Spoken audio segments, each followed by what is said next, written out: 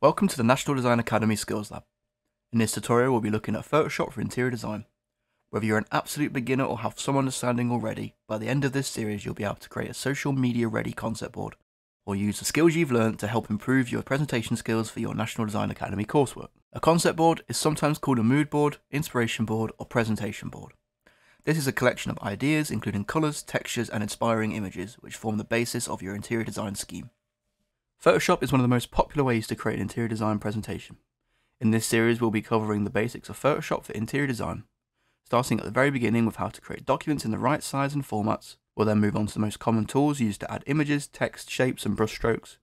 You'll then learn how to export your work ready for submitting or posting on social media.